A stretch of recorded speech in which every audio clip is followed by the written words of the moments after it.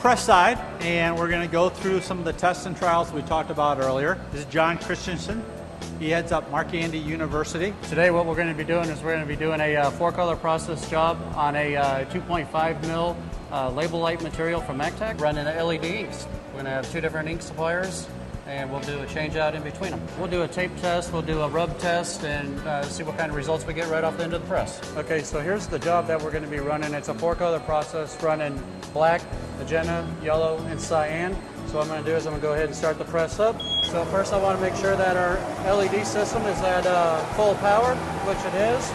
And we're up at a run speed at 500 feet a minute. I'm going to dial in my camera. Everything's looking good, so we're going to stop and we're going to do a tape test.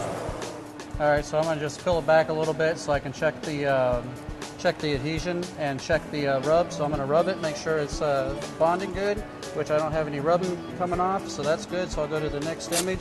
What I'm going to do is I'm going to put my 610 tape across it, give it a second or two to bond to the ink, and I'm going to peel it off. Now I'm going to look and see if there's any ink on the tape, which the tape is looking very clear.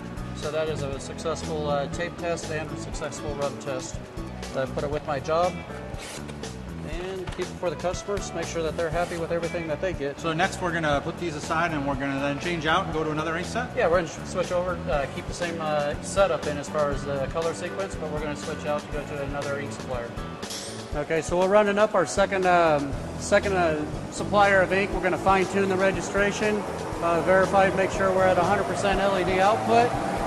Then we'll go ahead and we can stop the press, and we can do our scuff test, and we can do our tape test.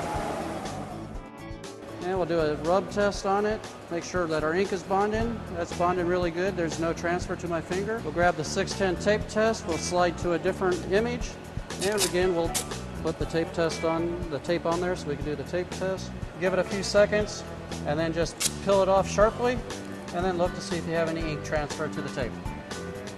And this is a good tape test. John, what are the materials that we run on this LED system? I've ran 80% shrink film. I've ran 2.3 mil BOP. I've ran semi-gloss material. I've ran high gloss material from both Fason and MacTac. So there's a wider range of substrates that can be ran with using the LED system. When you've run all those, have there been any differences or challenges in running of those, or they ran pretty much like you expect? They run pretty much like you would expect. Very similar to the UV system, where you'd have to dial down the output level based off the type of substrate that you're running. But you know, if you can operate a UV system, you can operate a LED system.